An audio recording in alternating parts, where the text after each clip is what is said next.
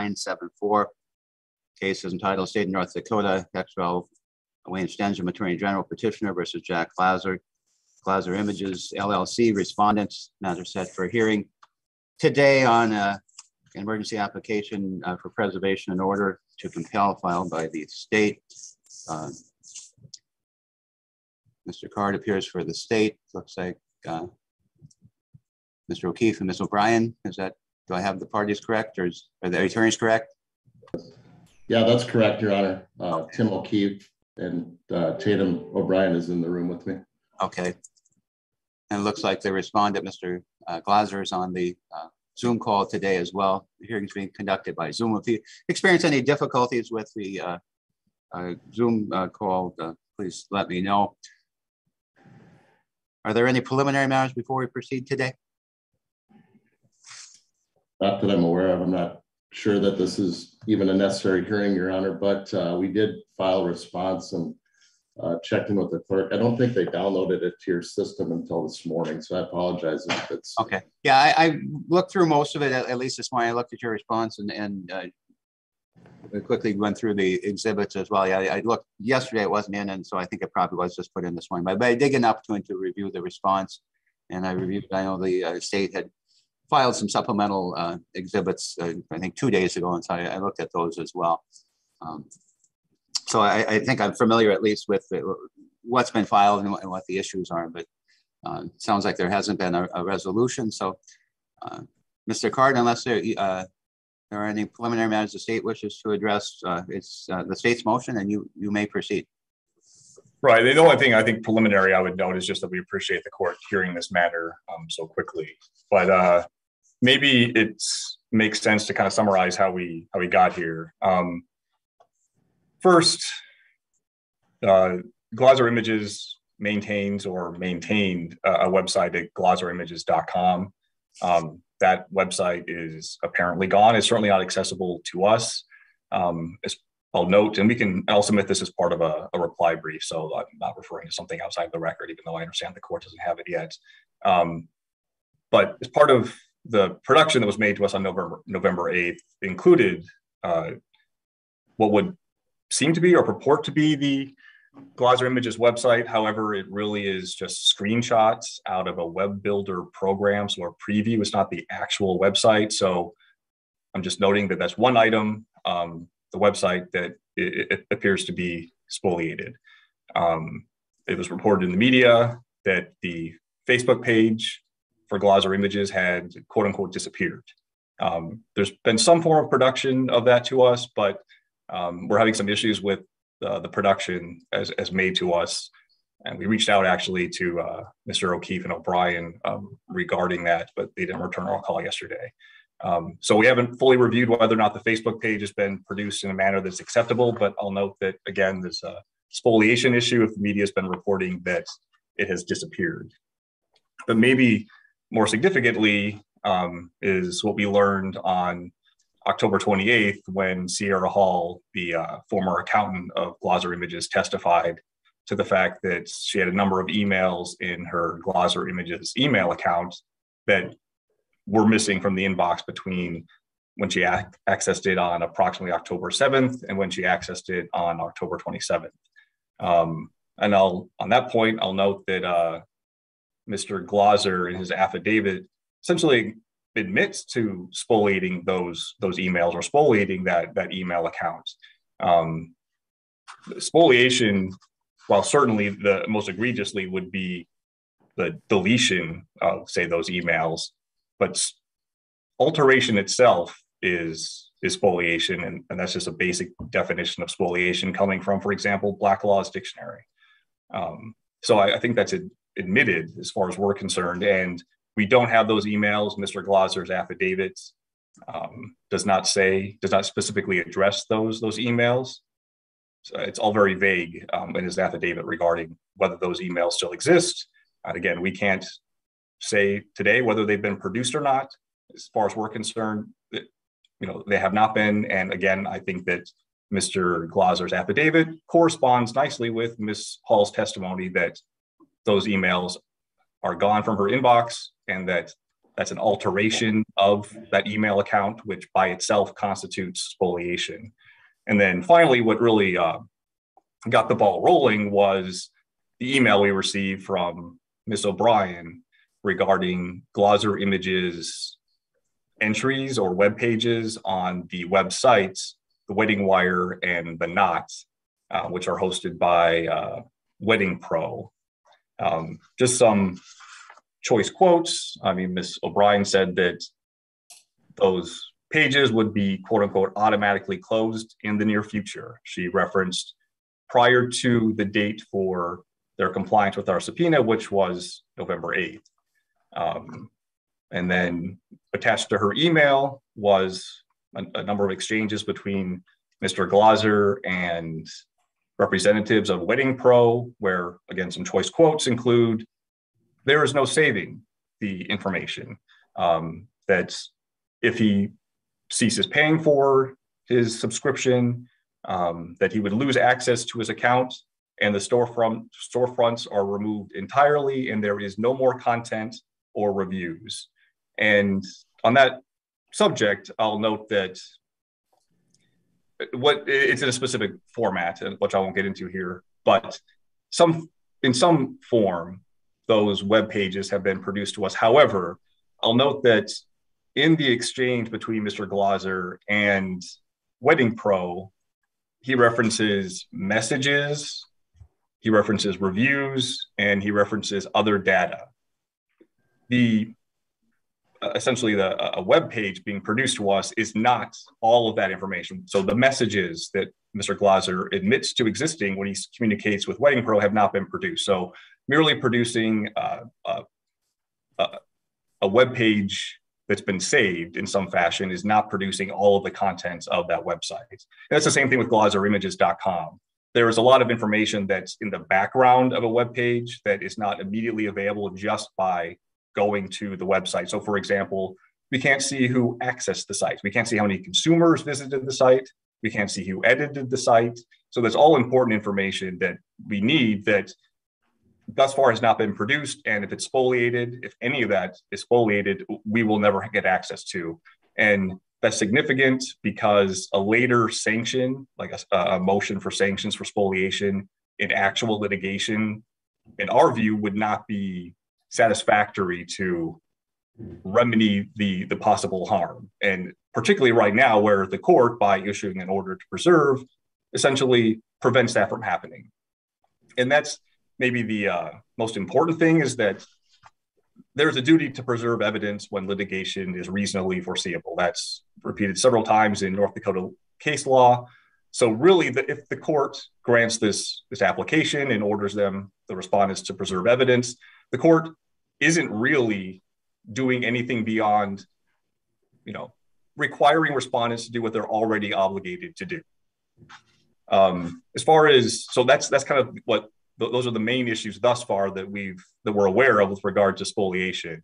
And then how we really arrived here is, we attempted, and I think the court already acknowledged that we were unable to resolve this without applying to the court. And that's despite our best efforts. I think that the court, since we filed the email exchanges, can really see, what efforts we made. I mean, on October 20th, which is index number 10, we sent a letter advising respondents of their obligation to preserve evidence. And in response, we got objections to the term website and maintain, which, I don't think have much merit, given the fact that, words that aren't technical in nature or not defined are supposed to be given their ordinary meaning. But that's the response we received. It wasn't a, we're going to preserve all this and we're going to provide it to you. It was objections. Essentially, I interpret it as covering for potential spoliation.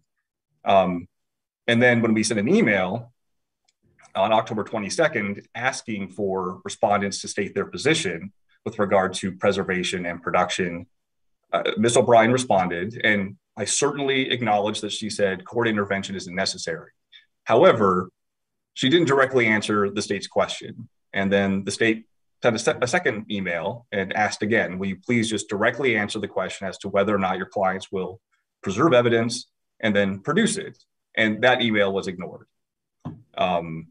And regarding, the statement that court intervention isn't necessary, I note that while this is not a formal discovery matter, it's certainly not pursuant to Rule 37 and the other discovery rules. It's certainly analogous in some respects. So if this was a Rule 37 meet and confer and someone said, oh, hey, you haven't produced documents to us under this specific rule or even answer this interrogatory, and a party reached out and said, will you please provide this information to us, or we might have to go to the court on a motion to compel under Rule 37, and the other party simply responds, court intervention isn't necessary. That doesn't directly answer the question about whether or not they are going to provide the information. Here, it's a little bit different because, of course, what the real issue is whether evidence is going to be preserved when there are at least 4 instances thus far indicating that there is spoliation occurring or potential spoliation occurring. So it's a little bit different, even though I think it's analogous. And so, of course, then we have is and then on the subsequent email, we offered to resolve this matter before it was heard by the court by stipulation, and that also was not responded to. So that's really how we got here. I think that as much as the respondents contend, and Mr. O'Keefe just said it, that this doesn't need to be here. I mean, I think that it does, where there are several instances of spoliation or potential spoliation, and we would never have brought the matter to the court if the respondents had simply responded to our email or letter that they will preserve all evidence and produce it to us. But I think the court can read the emails just as easily as we can, that fairly reading them, that we did not get a response. And regarding specifically preservation, I cited to a federal case, the Pueblo of Laguna versus United States, just because that's a case that very clearly states that courts have an inherent authority to preserve evidence. I think that it can be inferred in North Dakota case law as well. There's a line of North Dakota cases dealing with the court's ability, including under its inherent authority, to sanction for spoliation. I think that if the court has the inherent authority to issue sanctions for spoliation, certainly has the inherent authority to order preservation. And that line of cases is Bachmeyer versus Wallworks 1 and 2, and then Fines versus Ressler Enterprises, and then finally Ely versus Lazaretto. But aside from the court's inherent authority, I think the court can very clearly issue this order under 511506 that allows the court and allows the attorney general to seek an order of the court where a party fails or refuses to comply with an attorney general subpoena. And we're in that scenario now, both with regard to respondents' refusal to indicate whether they would preserve and produce evidence. But then even in the briefing that's been submitted, respondents admit that they have not complied with the subpoena. I think it's in paragraph 3 that they state that they know their production is incomplete. And that's significant because, one, it's a failure. So therefore, I think we can invoke 511506. But not only that, I'll just highlight that what was your favorite part about the trip? Thank you. I'll just highlight that there was no agreement that their response was, they never reached out for, never requested, and were never granted an extension. They just have on their own decided to produce something that's make an incomplete production. And again, I'll analogize to the discovery rules, even though, again, this is not covered under the discovery rules. The Supreme Court has said multiple times, I think most recently in Barth v. Barth, but certainly it's consistent in North Dakota precedent that a party is not at liberty to pick and choose what they'll produce. They're required to completely and timely produce discovery. And by respondents admittedly not fully complying with the subpoenas of the state on time, they're not in compliance with that general requirement of litigants. So therefore, we're in a situation where the court can grant such other relief as required. And that includes, in this case, ordering the respondents to fully comply with the state subpoenas and then also require that they preserve all evidence that's relevant to this matter. We would be in a severely disadvantaged state if we get to litigation and have to seek sanctions later. And specific to enforcement of our subpoenas, the North Dakota Supreme Court has said that there are 4 factors that must be considered. Those are whether or not the subpoenas within the statutory authority of the agency, whether the information sought is reasonably relevant to the inquiry of the proceeding, if the subpoena is reasonably specific, and if the subpoena is not unduly broad or burdensome. And on that point, I'll just note, because respondents make reference in their brief that the subpoena seeks a lot of information. But whether or not a subpoena or discovery request seeks a lot of information is not really the test for whether or not a request is broad. It's, for example, overbroad might be if a party is seeking discovery that is more appropriate from a third party, or if it's not clear what's being requested. And there's certainly no argument that respondents have made in their briefing that that's the case. So when those 4 factors are met, which they are, and again, respondents have made no argument that those factors are not met, and if they do so at this hearing, would be raised for the first time, which I think would disadvantage us or prejudice our ability to argue this now. I think that this court can enforce the subpoena on that basis. And then finally, I suppose I'll note that in their briefing, respondents do not argue that they don't have a duty to preserve evidence. They don't argue that they're not obligated to comply with the state subpoenas. It really seems to boil down to that they think that we were premature. But and again, I think I've hopefully explained well enough that where we couldn't reach an agreement, I don't think it's premature. Where there's at least 4 instances of spoliation or potential spoliation, I don't think we jumped the gun, particularly again, where we could not get resolution from respondents despite repeated efforts to do so.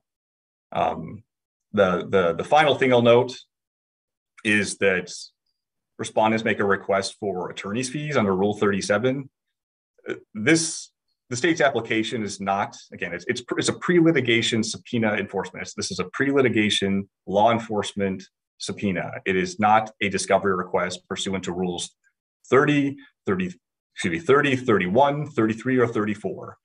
We're not invoking Rule 37, and we're not motioning to compel under Rule 37. So there's no basis for the respondents to request attorney's fees under Rule 37. Instead, this has been brought pursuant to North Dakota Century Code 5115-06, and part of Chapter 5115 includes 5115-10. That allows, or really requires, that the state be given its attorney's fees for any proceeding brought pursuant to Chapter 5115, which this brought pursuant to 5115-06 is. And the state will submit a statement after this hearing because it does request its attorney's fees. And while we think the statute quite clearly requires that we be awarded our attorney's fees, certainly I think it's appropriate here where we attempted repeatedly to get some sort of agreement with the respondents, and they just didn't make any effort as far as we're concerned. And I say that because of them ignoring multiple efforts to communicate. So we would ask that the court order the respondents to preserve evidence, and we would ask that the court order them to comply with our subpoenas. That's all I have for now. If I have any time based upon how long was scheduled for this hearing, maybe I would appreciate an opportunity to respond to the respondents' arguments. Thank you. Thank you, Mr. Card. Mr. O'Keefe? Thank you, Your Honor. I'll start with this. On behalf of Glaser Images and Mr. Glaser, and acting as his attorneys, to the best of our ability, we will preserve all evidence and provide it to the Attorney General's office. That's what Mr. Card said he wanted to hear from us. So I'm using his words to tell you that we will do that, number one. Number two, we are the ones that reached out to the Attorney General's office as early as October 13th. It was actually prior to that, October 11th, I believe, but they didn't respond to my October 11th email. So didn't have a chance to talk to them then. On October 13th, I believe it was, and I think that email is in, we filed it late as Exhibit D to my affidavit. We asked if it was too premature to get together to talk about this situation and everything involved. They agreed to do that. What Mr. Card has failed to mention in picking apart the things that suit him best is that on October 18th, Ms. O'Brien and I had a phone conversation with Mr. Grossman and Mr. Card. I'm not sure who else from their office. I'm sure they recorded it and could provide it to the court. But in that conversation, we tried to bring to light some of these issues. And what we tried to bring to light is that there are websites, if using their words again, that are controlled by third parties, that Mr. Glaser and Glaser Images did not have control over what happens ultimately to that data. Mr. Card used the word metadata. We tried to tell them, you know, look, we don't know. We just got involved. We were just contacted within days, almost hours of reaching out to them. We don't know what's there as the attorneys, but we will work with Glaser Images and Mr. Glaser to preserve all this evidence and turn it over. We don't know what form it's in. They wanted certain formatting of information. They were asking to use, again, Mr. Card's definition of spoliation. They were asking us to provide it in a form that it was not already in. So I guess they were asking us to spoliate so then they could use it against us later. It doesn't make sense, Your Honor. They brought this motion prior to our time to have our clients' responses to the subpoenas provided to them, which was November 8th deadline. There's a November 23rd examination under oath of Mr. Glaser that's scheduled. We informed them, I believe in that call, at least some point, we informed them that we will comply with the subpoena in a timely fashion.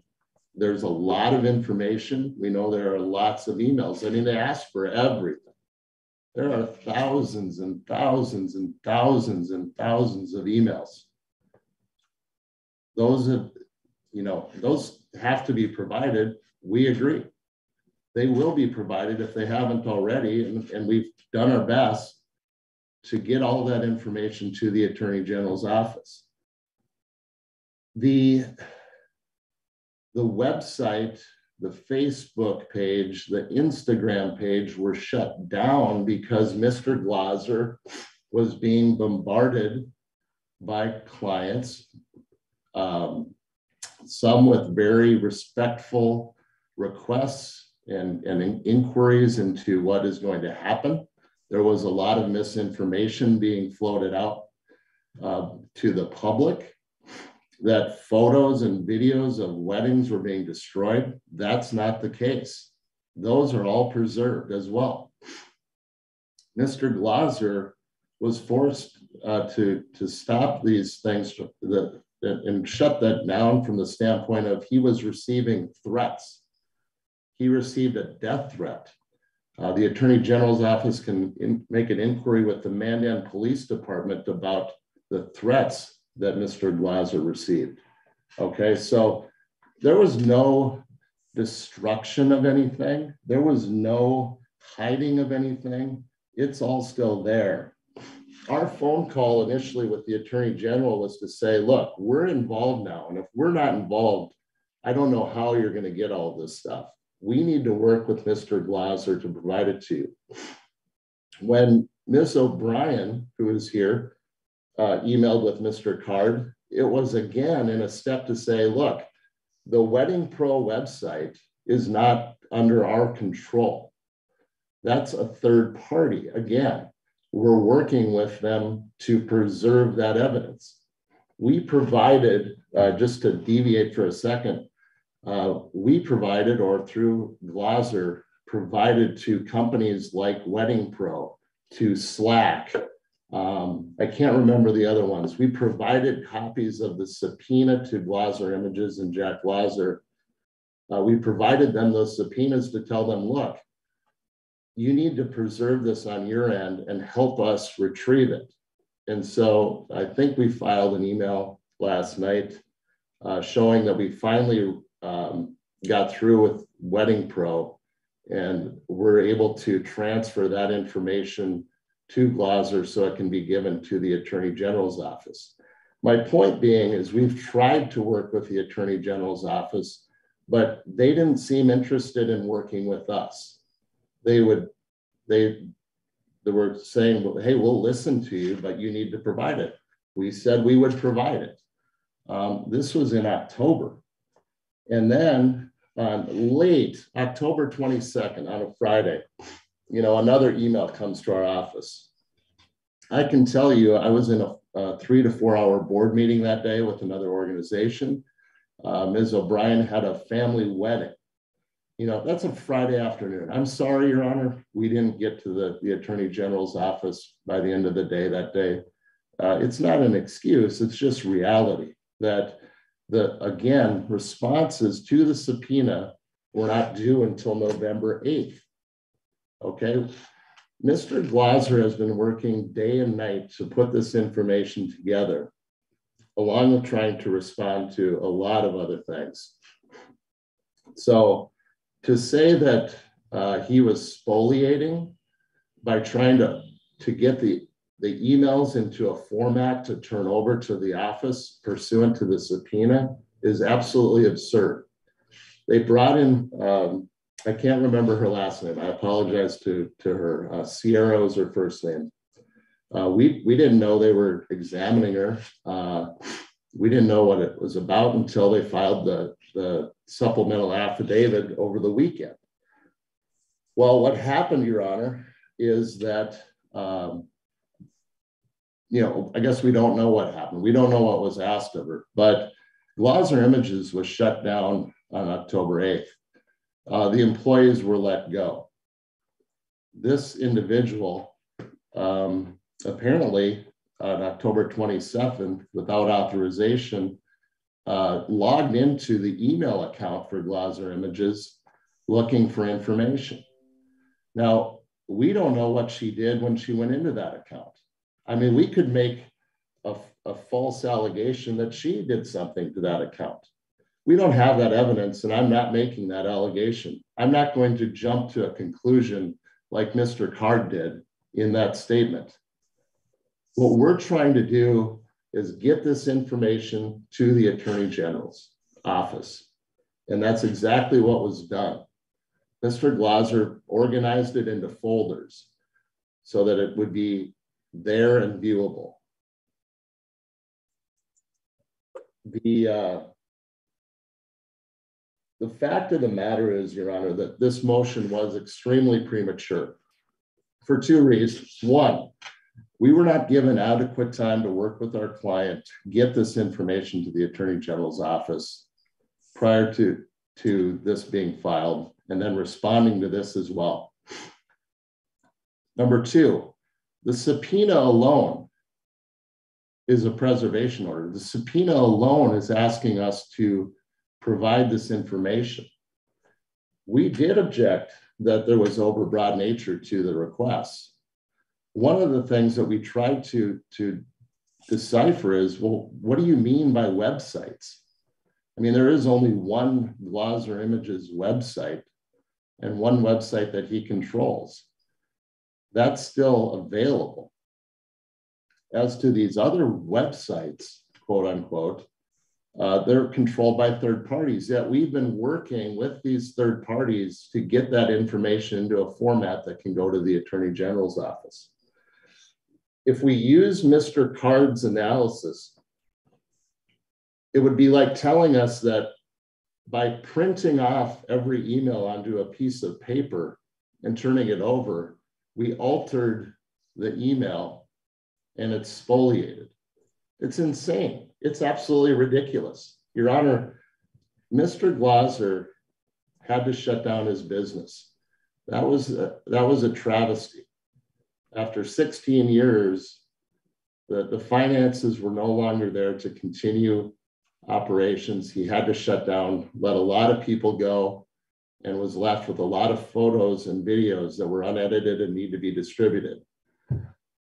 There's hardly time in the day to get that accomplished to try to help the consumer that this Attorney General's office is supposed to be protecting. Yet Mr. Glaser has worked night and day to try to find a way to do both things.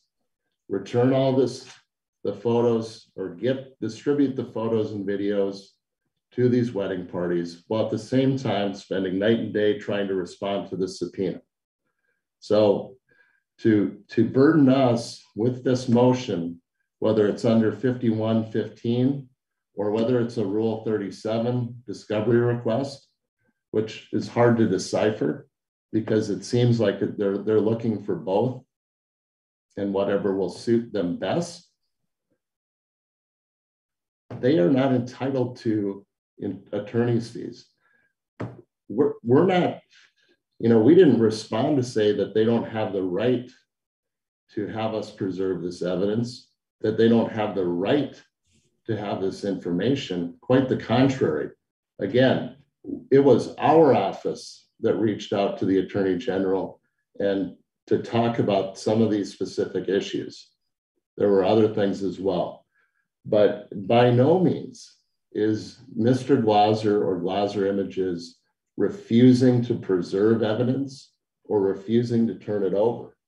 So there should be no attorney's fees. Quite frankly, I don't see how they're allowed when they're asking the court to just stamp what they've already served us and say, yes, the court agrees this is a legitimate subpoena. They should preserve the evidence and turn it over. We already know that. We're officers of the court. We got involved, I believe it was October 8th or 9th. And one of the first conversations we would have with any client like Mr. Glaser is, don't destroy anything, keep everything intact. What do you have for computers? Where are they located? The landlord to the office went and changed the locks so that former employees couldn't get in to destroy anything. We took numerous proactive measures to make sure that everything was preserved, because Glaser Images and Jack Glaser have nothing to hide. There's no reason to destroy anything. If the Attorney General's office would like to take possession of all of these computers with all of these photos and all the emails, by all means, we'll deliver them to their office and then they can have at it. What Mr. Glaser is trying to do is extract the information to give it to the Attorney General's office. We're trying to assist in that, while at the same time trying to preserve all of the photos and videos that are truly the underlying subject matter of this case. And I can see from my screen that there are a lot of people here interested in a motion to compel hearing. That doesn't happen in the normal case. So there are a lot of moving parts. There are a lot of things that are happening. But again, to quote Mr. Card, and I'll put them as my own quote as well, Your Honor, we can assure the court that we have tried to work with the Attorney General's office. We will preserve the evidence on behalf of Mr. Glaser. He has been directed by his attorneys to do so. We will provide the evidence to the Attorney General's office. We will produce Mr. Glaser for an examination on November 23rd. I don't know what more we can do. And the fact that we've had to spend time responding to this and to argue about something that we're already doing is why we're requesting attorney's fees. Whether I sought them inappropriately under Rule 37, my bad, I apologize. But I don't see under Rule 50 or Statute 5106 or 511506, I believe it is, where that reciprocates that we can receive them. We can only do so much and say so many things and try to be helpful. But as an officer of the court, myself and on behalf of Ms. O'Brien, we have done everything in our ability to convey to our client that you have to preserve this and you have to turn it over. And there is absolutely no reason not to do that. That's all I have, Your Honor. Thank you for your time. Mr. Card, any reply? Yes, thank you. I'll address a few. my understanding you wanted to issue submit a reply brief as well, and just so our record is clear, it was an emergency hearing motion, or application, so we tried to set the hearing as soon as we can. We gave the respondent 14 days, but set the hearing on the 15th day. Under the rules, the petitioner would have an additional 5 days to submit a reply brief. But and again, I just got the responses came in today. I didn't have a lot of time to look at them. They were timely filed. I'm not saying that. It's just that I haven't had a lot of time to look at them. So we tried to get the hearing set as soon as we can. So I appreciate both of you being prepared to argue today. But Mr. Card, go ahead. Yeah, on the subject of the reply brief, I'll just note, I already have something put together. We probably could have filed it before the hearing, but I wanted to wait until Mr. O'Keefe's filing was on the record so I could specifically cite to the record as opposed to just the brief. So I have it ready to go. I could probably file it shortly after this hearing. So just a couple of things. I don't think that Mr. O'Keefe is fairly characterizing the conversation that we had following his email. That is to say that the main thrust that I recall from that conversation was just that Ms. O'Brien said that we could not request documents in, I think it was single file, TIFF and JPEG format. But really the request, I think was misread by Ms. O'Brien in any case. It's requested in a native format, or in cases where that wouldn't be appropriate, which may be some social media postings, for example, it should be supplied in as a picture, like a JPEG or a TIFF file. So to Mr. O'Keefe's point that somehow we're requesting them to alter documents so that we can come to the court and complain about spoliation, I think that's unfair where it's native or in these picture formats. And then secondarily, at no point during this conversation that we had with Mr. O'Keefe and Ms. O'Brien did we discuss the Glosser Images website or the Glosser Images Facebook page or the emails of Sierra Hall that again got missing, or the WeddingPro website. So none of those were discussed. So therefore, none of those. It's not like as if I hid the ball from the court. We had a discussion about these with Ms. Tatum and Mr. O'Keefe, and then came to the court and withheld that from the court. The ball really got rolling when we received Ms. O'Brien's email. We were already aware from media reports and our own, attempts to investigate here in our office that there were other issues with regard to spoliation. It just came to a head when we received Ms. O'Brien's email, and then again when we took Ms. Hall's testimony and found out that she had missing emails. So I just want the court to be aware of that. Mr. O'Keefe says that one of the final things he said was that he agrees that they'll produce all of what's required to be produced and that they will preserve evidence. That sounds to me like they agree that in order to preserve, in order to be compelled to comply with the subpoena is appropriate. I think they've essentially conceded the grounds and the relief that we're seeking. And I think on the basis alone, the court could grant our application. And again, I think the court should, under the circumstances where the respondent's briefing admits that they have not fully complied by November 8th, notwithstanding the fact that they never reached out for an extension and were never granted an extension. They just simply on their own decided not to complete their production on November 8th. And then secondarily, when there are a number of reportings and information that we brought to the court of spoliation or potential spoliation. If respondents had simply communicated with us that they would preserve and produce information to us, we would never have come to the court. And while I appreciate Mr. O'Keefe and Ms. O'Brien may have been busy that Friday afternoon we emailed them on October 22nd, I frankly don't think that explains why they didn't respond to us between October 22nd and yesterday. It wasn't as if that was. I'll give you an opportunity to respond. Sure. So it's not as if we were expected an immediate turnaround.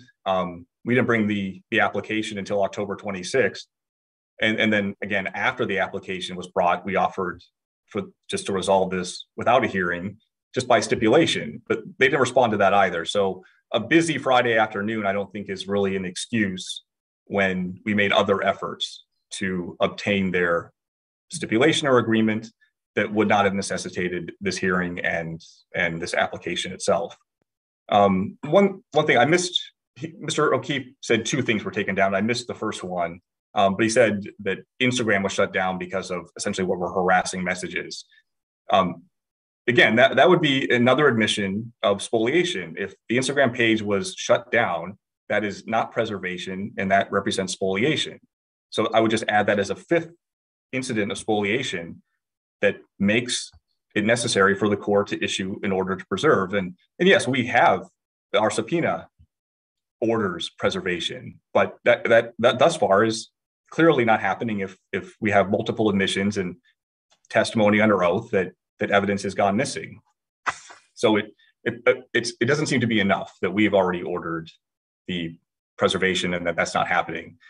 I guess the final point that I want to make is Mr. O'Keefe's multiple references to the fact that, for example, WeddingPro, the WeddingPro website having the two web pages that correspond to Glosser, that those are controlled by third parties. I certainly recognize that WeddingPro is its own entity. However, the web pages of Glosser images that are on WeddingPro are in Glosser's possession, custody, or control. So again, I'll analogize with discovery legal authority that says that courts have universally held that documents are deemed to be within the possession, custody, or control if the party has actual possession, custody, or control, or has the legal right to obtain the documents on demand. That case is Tomlinson versus El Paso Corp. 245 FRD at page 476. They go on to say that control comprehends not only possession, but also the right, authority, or ability to obtain the documents. And that's the case here. So Mr. Glosser, in those emails that we've put on the record, requested to be supplied with all the reviews, messages, and other data that are contained on his pages on the WeddingPro websites. And they responded, a WeddingPro representative responded that they have the ability to, quote, log in and export their lead details for both storefronts now.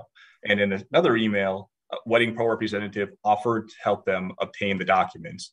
The point being that if they have the ability to download that information now, that means that it is within his possession, custody, or control. It doesn't matter that it's held by a third party. I mean, there are other records that are in someone's possession, custody, or control that are held by a third party. For example, bank records. Someone has the legal right to their bank records, even if it's held at the bank. So it's not any different here with regard to these websites on the WeddingPro webpage. So I feel like to the extent that the respondents emphasize this third party holding documents relevant to this matter, it's not enough to take it out of respondents' responsibility. So I think that I will conclude my argument there, and I appreciate the court hearing us out. Okay. Thank you. Mr. O'Keefe, I'll give you a brief opportunity to briefly respond. And I am going to, before you do that, I'm just going to let you know, I'm going to take this under advisement so I have an opportunity to review the documents and the response that was filed by the respondents that was just put into Odyssey this morning shortly before the hearing, and also to give Mr. Card an opportunity to submit his reply brief. I did have one question, I guess, and maybe you answered it. I know that respondents indicated they would preserve all evidence and provide, respond to the request and provide what was requested. And then I also understand that you've reached out to some of these third-party vendors or websites that Glosser Images was using, and then you've gotten a response from WeddingPro that they can produce the Glosser Images information that's been requested. What it's not clear to me is that it's my understanding not only that they can produce it or these other third parties can produce it, but I think what I understand one of the state's concerns to be is that there's an agreement or a contract with these websites that you have to pay to keep them active, and if that expires, then they're shut down. And either the information is gone, or it's at least more difficult to obtain. And so, Mr. O'Keefe, are there any websites like that it's not only producing what you have, but the obligation to keep those open so that that information is available? You know, to my knowledge, Your Honor, I can't answer that question with 100% certainty in my own knowledge of what's out there. But from what I do know, the WeddingPro, Slack was another one. We reached out, provided the subpoenas. They are pay-to-play sites. They both have indicated, hey, no problem. We understand. We'll keep it open. Ms. O'Brien pointed out to me, I was inarticulate in my choice of words, but the things like the social media sites, which I do not believe you have to pay for, they were not erased or deleted or destroyed or whatever, spoliated. They were just made inactive to stop the direct messages from coming in from the public that were threatening in nature or whatever in nature. So inactive would be the word for those websites, not that they were taken down. And I'm using the word websites, which I think is not correct either, but that's what the Attorney General's office used. So my point being that from day one, we've tried to communicate this to the Attorney General's office, including those two websites that we're worried about, that if, you know, hey, they're still active, they've been paid for through the month, here's the link, here, you know, here's what you can do. But clearly, you know, that wasn't enough for them. They had this motion ready to go. 2/27 on a Friday, they send us an email, and then before we respond, they file a motion. So, you know, we're dealing with a lot of things here, Your Honor, but at no time, I just can't stress it enough that at no time did we indicate to them that we wouldn't preserve things, we wouldn't turn it over. We were more concerned, again, about the format. But that was, you know, to Mr. Card's point, there were a lot of things discussed in the call, but the one thing that he and Ms. O'Brien talked about was the format of emails. Or, you know, if they want them in the native form, then that's how they're getting them. That's how they received them on Monday when we turned things over. I don't know what more we can do, and I still don't understand why the court needed to be involved so early. Again, an order would just rubber stamp what we understand has already been done, a request to preserve and turn over information. So I hope I answer your question. I don't know if there are other pay sites. I'd have to look at the information, talk to our client again to see if there are other pay sites that we need to deal with. But I think we've done a thorough job of getting to everybody and getting all that information already. Okay. Okay, anything else? No, thank you for the time, Your Honor. Okay, again, I'm going to take this under advisement so I have an opportunity to review the response and give the state an opportunity to submit its reply. I don't know that issuing the order, as Mr. O'Keefe said, really adds anything to their obligation already, to legal obligation to preserve evidence and to produce under the subpoena, but I'm not sure that it hurts anything either, and might be appropriate in this case, just to make that clear. But and then I guess we have the issue of attorney's fees I'll look at as well. I'm not all that familiar with the attorney's fees issue under Chapter 51. So I'll take a look at that as well. But I'll take this under advisement after I get the reply brief. I'll review this again and issue a ruling as soon as I can. I know there's a lot of interest in this by the number of people that on this call. As you indicated, Mr. O'Keefe, we typically don't have a lot of people that attend applications or orders such as this, or motions that hearings such as this, but obviously this case has generated a lot of interest, and that's evident by the participation in the Zoom call today. So again, I'll take it under advisement. I'll issue a ruling as soon as I can. Thank you. Thank you.